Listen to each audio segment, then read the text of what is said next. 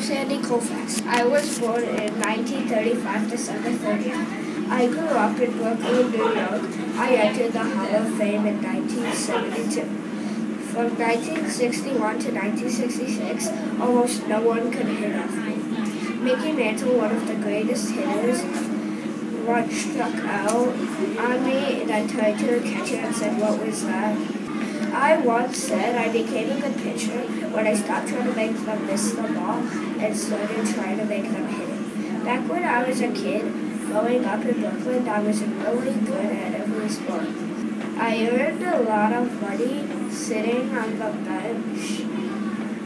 I was the 5th best pitcher in the whole MLB. My stats are 4 no-hitters, 40 shutouts, .655 winning percentage, 2,396 strikeouts, and my ERA is 2.76.